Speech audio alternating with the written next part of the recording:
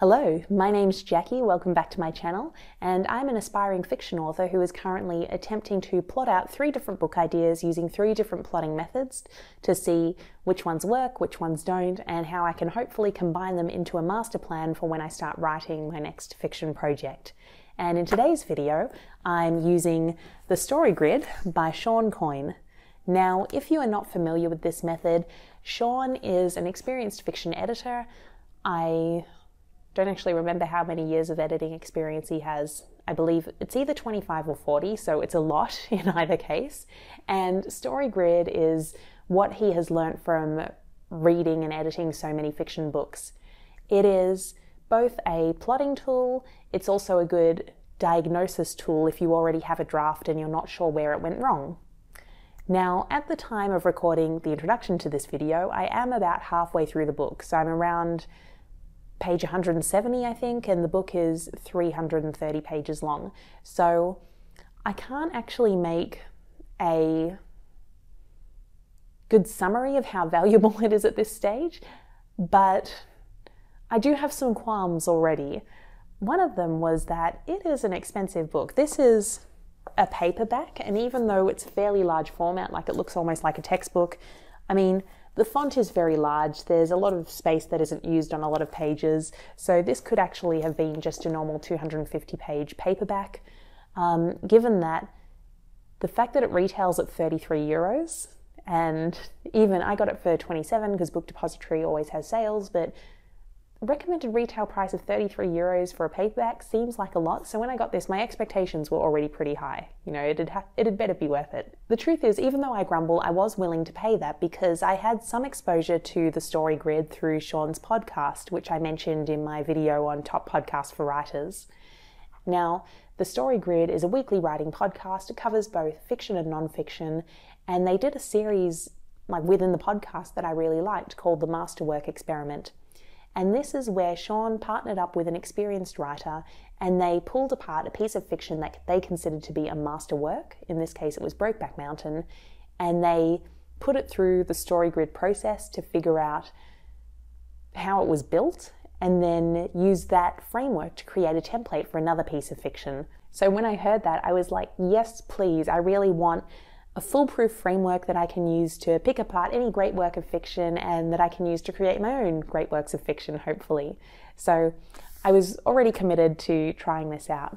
Having said that, I am already not sure how useful this book is going to be as an outlining tool, just because I am halfway through the book and I'm still not 100% sure what the process is.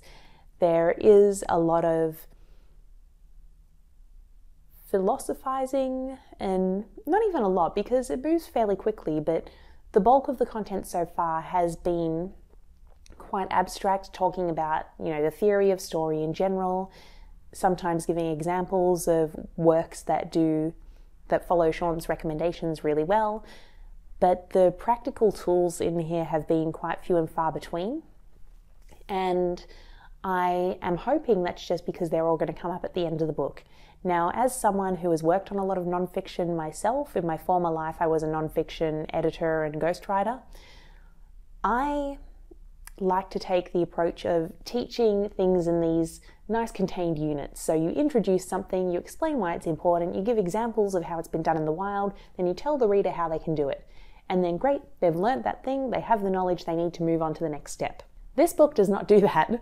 This book introduces a whole lot of concepts and then doesn't have the how-to before moving on to the next thing. And that makes me a little worried because I don't know if it's coming or not, or if I need to pull my own how-to out of this book. The other thing that's a little bit frustrating is that a lot of how-to books will give you an overview of the process before you get started. So if it's 7 steps, for example, they'll give you a list of what the 7 steps are. And that means as a reader, you know where you are in the process as you progress through the book. This hasn't given me that overview. I mean, the book is called Story Grid, so I assume there is going to be a grid at some point, but that has not been introduced. At this stage, we have a list of 6 questions, and we have the foolscap method, or loose leaf if you're like me and that's what you call paper. One of the challenges I've had though is that these things get introduced, and it doesn't introduce them, tell you what they are, then tell you how to do them. It sort of introduces them and then covers everything under the sun related to them. And then hopefully, I think we'll get to how to do it. So it's just, I know, as someone who's, maybe because I'm an impatient millennial, but it has been a little bit challenging to put anything into practice yet, because there hasn't been a lot of stuff for me to do. I've just been absorbing everything so far. So for instance, if I go to page 38, and this is actually, so if you're like me and you buy this book and you just want the method, you can start reading at page 38. Everything before that is just Shawn talking about his experience and what works and what doesn't. I already knew he was experienced. I was already determined to try this, so I didn't need the sales pitch. Now, on page 38 is the first practical thing that gets introduced, which is, he says, the foolscap method is the story grid in miniature. It's a one-page version of the story grid, and it's the first stop on the way to creating the big matrix that tracks all of the pieces of a story. In this method, we ask ourselves just a half dozen questions of the story we're about to write or have already written. So these 6 questions are the first practical thing we get, and they are, what's the genre? What are the conventions and obligatory scenes for that genre? What's the point of view? What are the protagonists' objects of desire? What's the controlling idea or theme? And what is the beginning hook, the middle build, and the ending payoff? So as someone who thinks and processes things in quite a structured way, I'd go, okay, great, we've got these 6 questions, and I assume this part of the book is going to explore each of these in depth. But it doesn't really. Like, the next section there's probably a good 20 or 30 pages just on genre, and then the other questions, they sort of get addressed but not completely. So one of my pet peeves with this book at the moment actually is that we have a great discussion on genre. He basically introduces a whole lot of genres, and he says that every genre has its obligatory scenes that you need to cover in order for the book to feel satisfying and for it to do its job. Great. I'm like, yes, please give me these obligatory scenes. Then there's a chapter where he talks about the obligatory scenes of a thriller, because he's using Silence of the Lambs as a case study throughout this book. And at this stage, I'm thinking that might be the only genre he actually lists the scenes for. But if I'm not writing a thriller, that doesn't help me. Like if I'm writing an action or a horror or a romance or a fantasy or whatever, I want to know what the obligatory scenes are in those books as well. So I'm hoping they still get delivered at some point, but if they don't, then it's a little bit frustrating, because this isn't sold as a book that's supposed to teach you how to write a thriller. It's supposed to be an all-encompassing, this is how you write fiction type of book. So there are a couple of cases like that I've found throughout this book where a question was raised or a promise was made and it wasn't delivered, or at least it hasn't been delivered where I am now at the 50% part of the book. When it comes to the method in general, as I mentioned earlier, there was no summary at the beginning. But what I can gather from where I am now is that there are maybe 3 parts. One is the 6 questions. The second is the foolscap method, which is like a 1-page summary of all of that. It's like a 1-page outline of your book. I am not sure if you do the 6 questions separately or if you just answer them as part of doing the foolscap, but we'll see. Then I'm guessing that step 3 is the story grid spreadsheet, which is something he's mentioned a couple of times in passing, but I'm not really sure what that includes or if there's anything between having your 1-page summary and getting that spreadsheet together. So we'll see. For now though, I'm going to start with the first couple of exercises, hopefully finish reading this over the next couple of days, and then I will know how it all works and I can take you through the process and let you know if the method works and if it makes more sense once you have gotten to the end of the book.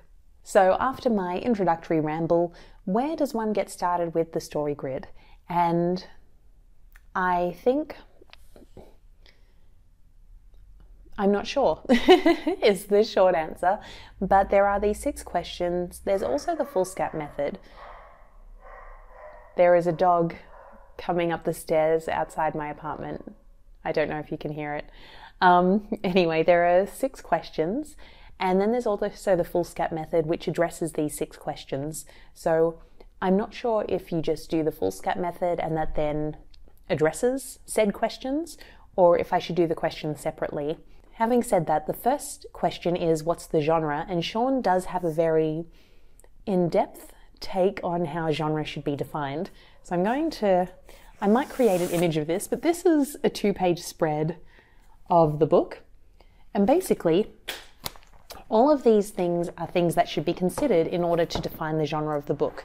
There's a 5-petal flower here. 1 petal is content, 1 petal is time, 1 petal is structure, 1 petal is reality, and 1 petal is style. So I'll quickly go through all of this because it doesn't really make any sense until you've been taken through all of it. So what he says is, genre is a label that will tell the audience what to expect. And those expectations fit into a number of areas, which he breaks down into 5 questions, and these 5 questions correspond with the 5 petals of that flower diagram. So question 1 is how long the story will last. Question 2 is how far will we need to suspend our disbelief. Question 3 is the style or the particular experience of the story. 4 is how the story will be structured, and 5 is what will the general content of the story be. So all of these categories then have genres. So for time, there is short form, which might be short films, short stories, or individual scenes. Medium form, like episodic television shows or documentaries, novellas, multi-thousand-word journalism, and one-act plays.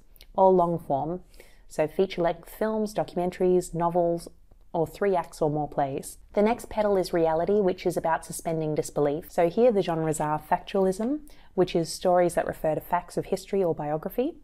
Realism, so stories that could happen in real life but are imagined. So something like this is Law and Order. All of these, there's nothing fantastical in Law and Order. It's all stuff that could happen IRL, but it is fiction. Absurdism, so these are stories that are not remotely real, like Looney Tunes is the example he gives. Fantasy, so these are stories of wonder and imagination that require a comprehensive suspension of disbelief. Category 3 is style genres, and this is described as the various ways in which we experience a story. So drama, comedy, documentary, musical, dance, literary. Literary has the subgenres of poetry, minimalism, meta, and postmodern. Theatrical, cinematic, epistolary, and cartoons. Then structure genres. So first there's arch plot, which is consistent and has a cause and effect reality like what we experience in our everyday lives. They usually feature a single active protagonist who pursues an object of desire. So a new job, love life, an education, the golden fleece, while confronting primarily external forces of antagonism. So more qualified candidates, a better looking suitor, a high school teacher out to get him, etc. The story ends closed with absolute and irreversible change in the life of the protagonist. There is no going back to the way things were at the beginning of the story.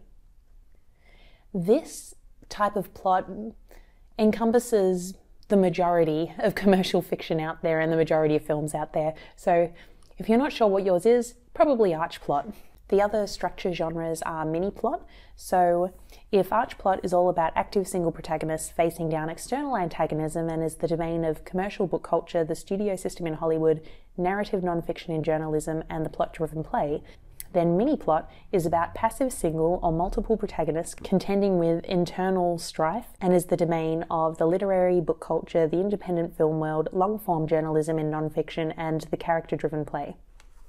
And then the final structural choice is anti-plot, which is difficult to define because it breaks all the rules. So here it says there's no requirement for there to be consistent reality, there's no requirement of causality, there's no requirement to adhere to any time constraints, the protagonist at the end of the story is the same as they were at the beginning, and the characters neither defeat nor surrender to external or internal antagonistic forces. They remain just as they ever were. And then the final petal in the genre diagram is content genres, and these are divided into external content genres and internal content genres. The external content genres are what most of us think of when we use the word genre. So these are action, horror, crime, western, war, thriller, society, love, and performance. And then internal content genres are about stories driven by the nature of the protagonist's inner conflict. So this might be status, so success or failure moving from one ladder of society to another, worldview, a change in life experience from one value change to its opposite, or morality, a change/revolution of the protagonist's inner moral compass. So question 1 in these 6 questions that editors and authors need to answer is, what genre is your book? And the genre of your book needs to include these 5 things. So I'm going to quickly attempt to do this for my 3 ideas. 5 minutes later. I have done the genres for each of my books, and the good news is that it was much quicker to do the exercise than it was to explain the exercise. So the 3 ideas I'm working on are, one is a story about a girl who's a regular girl in her real life, but in her dreams she is a courier for a secret organization.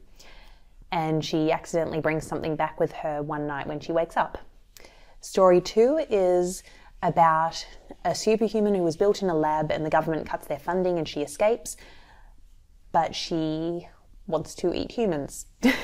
Basically, she is on like a protein only or meat only diet, and when she's out in the real world, she wants to eat humans.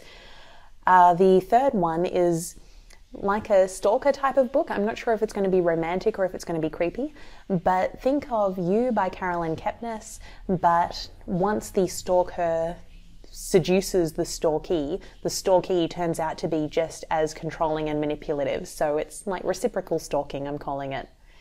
So now that you have an overview of what each of the ideas are, what are their genres? Well, the Dream Spy one, the time genre is long form, the reality is fantasy with the subgenre of human contemporary, the style is drama, the structure is arch plot, and the content genre I think is action, but yeah, I'm not sure. Like, I actually got a little bit stuck on both the style genre and the content genre, and the reason I chose drama for the style genre is because I didn't think anything else would fit. It's definitely not a comedy. What were my other options? Not a comedy, not a documentary, not a musical, not a dance, and not literary, so drama is sort of the only thing left. And for content, again, it wasn't horror or crime or western or war or thriller or society or love or performance, so action was the best fit. For my cannibal superhuman one, again, time is long form, reality, so how far do we need to suspend our disbelief? It's fantasy, sci-fi. Style, again, is drama. Structure, again, is arch plot. And content is either action or thriller. I think I need to develop it a bit further and see which one's the best fit. I'm also tempted to make it a thriller because then I can use the obligatory scenes he's already outlined for thrillers and see how that helps with the outlining, whereas he hasn't done that for action yet. So sort of a little way of cheating my way around this plotting method. Then my reciprocal stalking book, again, the time is long form, the reality is realism, the style is drama, the structure is arch plot, and the content genre is love. So that is my answer to the first of the 6 questions that he asks, which is what is the book's genre? If I was to put that in a sentence for reciprocal stalking, it would be, it's a long form, realistic drama, arch plot in the content genre of love. So the next question is then, what are the conventions and obligatory scenes of that genre? And one of the struggles I've had so far, which I mentioned earlier, is that I don't think he actually discusses this beyond giving the example of thriller. So I'm just flipping through the book now. Yeah, so all of part 2 is about genre, so it's all information that helps you answer that one question. He does have a chapter saying that genres have obligatory scenes, but he doesn't list what they are for different genres. And this is one of the things I was talking about earlier, how like he promises but doesn't deliver sometimes. This is something where I definitely feel he hasn't delivered. So basically he has a short chapter, I think it's 2.5 pages explaining that there are obligatory scenes. And he goes into another chapter which is talking about innovating on those scenes. But if you don't know what the scenes are, how can you innovate? So what does that mean for these 6 questions? I think it actually means you can't answer them because part 2 is all about genre, and then when you get to part 3 of the book, that's when it's titled the Foolscap Global Story Grid. So I think this is when you start doing the 1-page outline. So rather than trying to answer the remaining 5 questions now, I'm going to attempt to do the 1-page outline, and then I'll go back and see if I can answer those questions in retrospect. So what is the Foolscap 1-page outline? Well, this is a picture of it in the book. So he has done 1 page, which is divided into 4 sections. The first section is the global story. So it's where you list the external genre, the external value that's at stake, the internal genre, the internal value that's at stake, the obligatory scenes and conventions, which he has not covered, point of view, objects of desire, and controlling idea or theme. So this is all of the overarching stuff for your story. The last 3 quarters are each of the parts of the book. So there's the beginning, the middle, and the end. And for each of those, he's actually listed 5 points that you need to cover in each of them, which I think is quite good. So you have your inciting incident, your complication, your crisis, your climax, and your resolution. And each of the 3 parts of your book should have that. Now, if you are looking at this book and you have gotten to, page 113 and you're confused because you see this list but you're not sure what all of the stuff on here means, don't worry, he hasn't covered it yet. He introduces this template, and then this part of the book goes on to cover everything that's included in the template. So you really shouldn't need to worry about filling out the template until you get to the end of that part of the book. I actually have gotten to the end of this part of the book, so I am going to attempt to fill this out now for one of my stories. Probably Dream Spy, because I think I have the most on that. And I'll let you know how I go. Also, this just in, the template in the book is not an accurate representation of a loose leaf page. So if I look at the pages in my notebook, which are the exact same layout of the loose sheets of paper you get, I have 33 lines, and that includes the wide line at the top and the bottom of the page. So if I choose to write on both of those, I have 33 lines. In the book, the template he gives has 41 pages, so it's almost like a third longer than my page. So I'm going to attempt to fit everything onto a single page, but it realistically might not fit. Just something to keep in mind. So I'm struggling with this a little bit, and I think part of it is that I'm filming and I'm aware the clock's ticking and that I should get it done. So I am going to turn off the camera for the rest of the day and just take some time to think about everything. But part of it is also that this book doesn't explain everything that you need to do, and it's frustrating me. So Shawn gives you the template for this fool's cap you need to complete. He shows you a completed one for Silence of the Lambs, and then you should be able to complete it yourself. So I've written out all of the different things I need to address on my paper, and there are a couple of things that just aren't discussed in the book, or they're discussed but in the context of one example. So for instance, you have your external genre, which is what we covered earlier. So we're looking at action, maybe psychological thriller, as I think about it, I'm not sure. Then there's an external value at stake, and he gives an example of the external value at stake in a thriller, but he doesn't. There's only one example, so it makes it really hard to figure out how this is tackled in general. And he also doesn't say whether there are conventions for different genres that should be addressed, or whether this is unique to each story.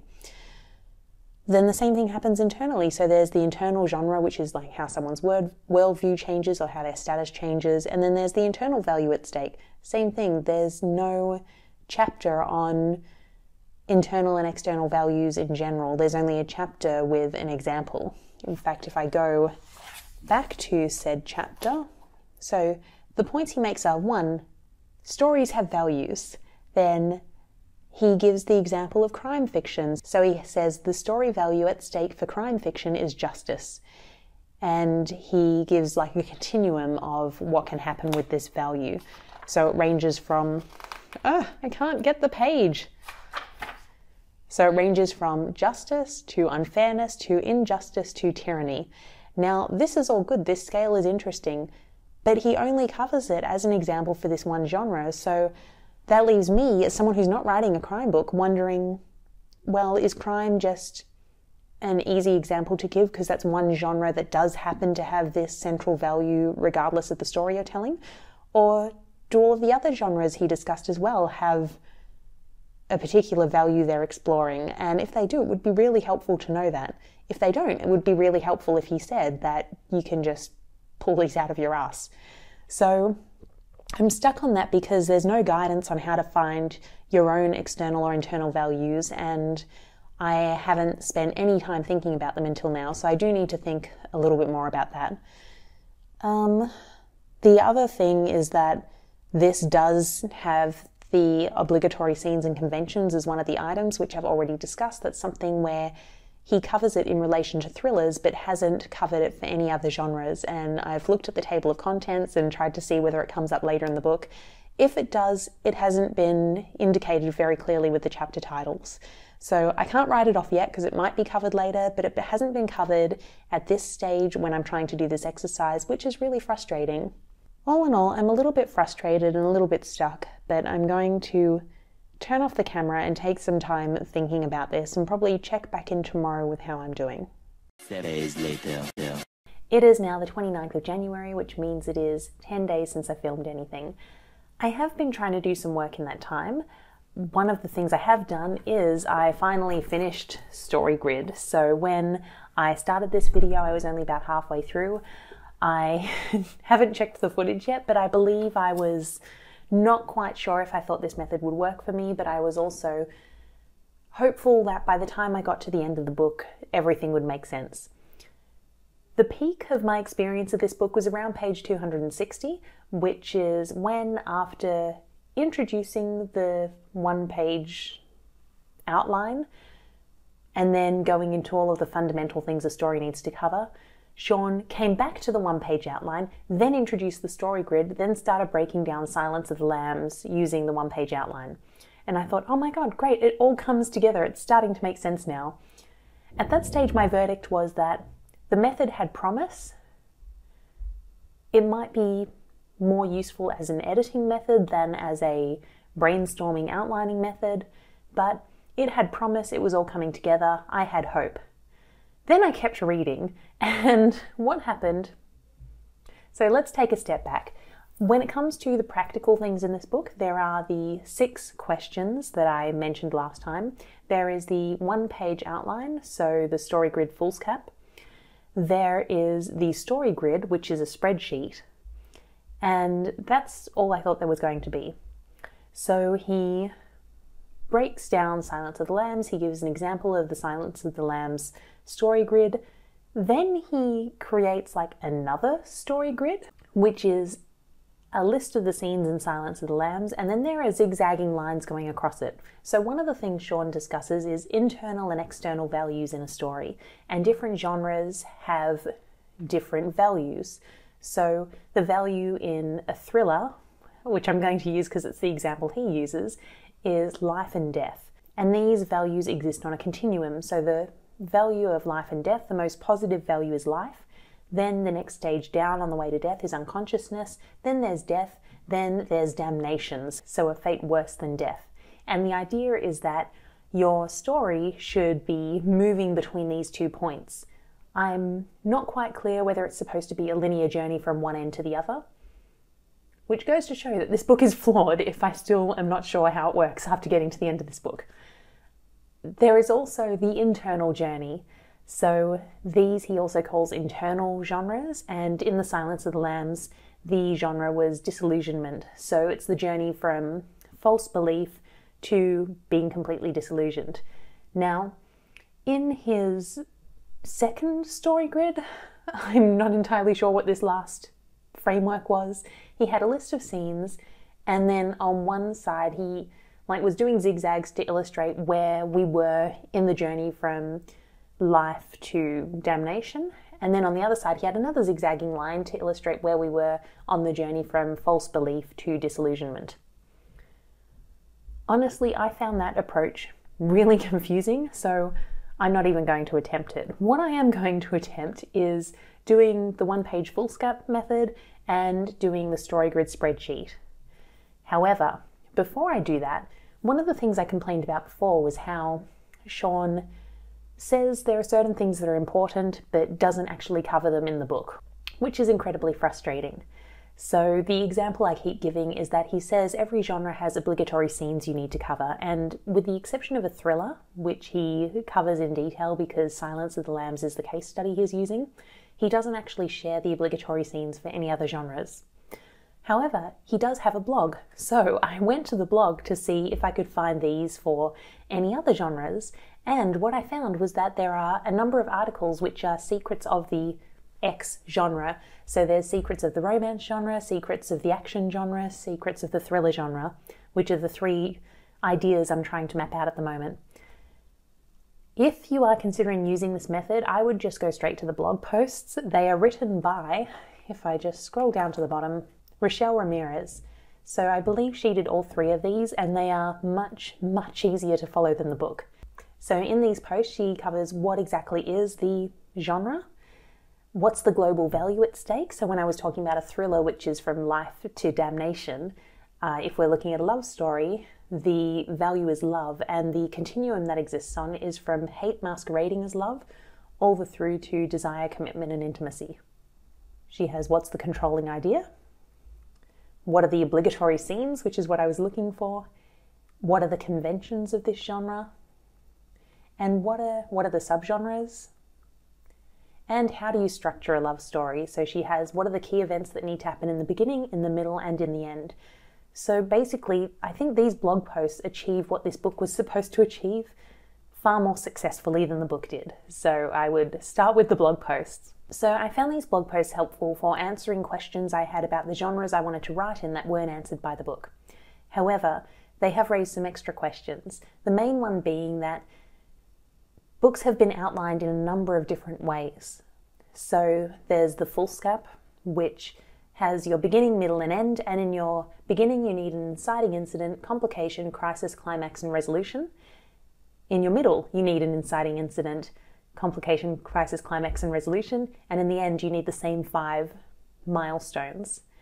So that's one outline. Then you have the 3-act structure that is outlined partially in the book, partially in the blog post, which says the key things that need to happen in each of those 3 parts. So in the beginning, you need to introduce the characters in the world, demonstrate the characters' fears or flaws, demonstrate their want, have an inciting incident, and establish stakes. So in the middle, the antagonist is continually putting obstacles in the protagonist's way. At the midpoint, the protagonist should shift from avoidance to attacking. There are progressive complications, there's a turning point complication, there's a crisis, and in the end, there's the climax, and you need to resolve things. So how has the character changed or failed to do so, and how will this affect their life going forward? Then we have the list of obligatory scenes. So if I look at the list of scenes in a romance, we have lovers meeting, one or more of them deny their response to the love they feel. There's a failure to overcome the antagonist, there's a confession of love, there's a first kiss or intimate moment, there's a moment when the lovers separate, there's an all is lost moment, there's a proof of love moment, and there's a moment when the lovers reunite, assuming you have a happy ending, and a moment when the protagonist is rewarded. And then we've also got the emotional journey. So something that is referred to in both the book and the blog posts is Elizabeth Kubler-Ross. I believe that's how you say it. I'm sorry if I've got the pronunciation wrong, but this is the woman who came up with the 5 stages of grief. And what Shawn and his editors have done is align those with the plot of a story. So at the beginning hook, you should be feeling shock and denial. In the middle build, anger, bargaining, depression, and deliberation. And at the end, choice and integration. So what we have here is 4 different lists of things that need to happen throughout a book, which is, I'm not going to say more complicated, it's just more disorganized than other methods I've looked at in the past. So if I compare this to Save the Cat or Story Engineering, both of those had one linear list of things you needed to address. This is just a bit messier. So what I'm going to do is, rather than first attempting to do this 1-page outline, I'm going to think about each of these separate things, so each of the separate points on these 4 lists, and then try to organize them into some sort of plot.